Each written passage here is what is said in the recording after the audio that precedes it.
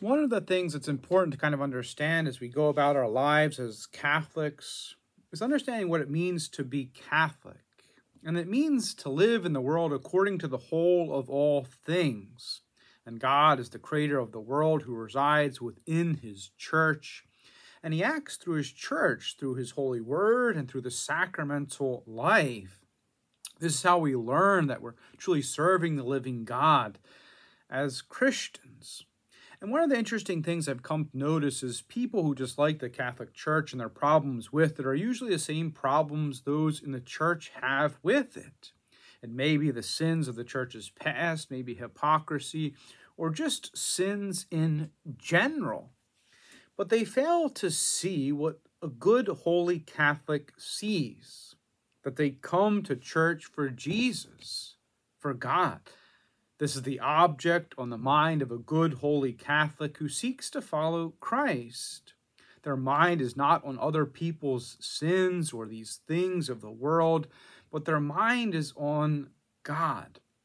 And this is the great stumbling block of most people not entering into the church or Catholics who don't practice. Their mind is on some other thing other than their own faults and failures, no need for Jesus.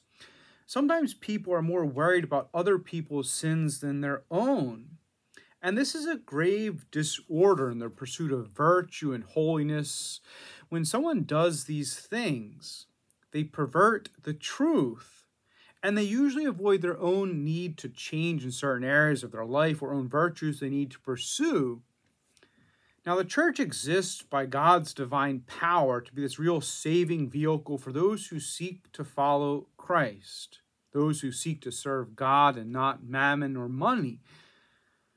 For many people will charge the church for her riches because of their own grip and avarice or greed, forgetting or being ignorant of the fact that the church is one of the largest charitable organizations in the world. Yes, even the poor can be in the grip of greed, where they worship money in their mind, thinking it will solve all their problems. Or sometimes it's those who are lazy and do not want to work, who are envious, or have this kind of hatred toward others because of the things they have or may have worked for. These are those who are poor in spiritual things, where they lack the pursuit of virtue and holiness.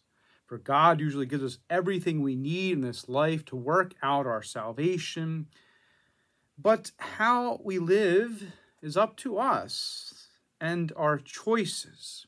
But all in all, when we come to the most holy Mass and the object in our mind is not the living God who we seek, we will never get what we want out of it. Because God created the church to be an encounter with himself through his word and the Holy Eucharist, which is enough for any person who seeks God and not riches.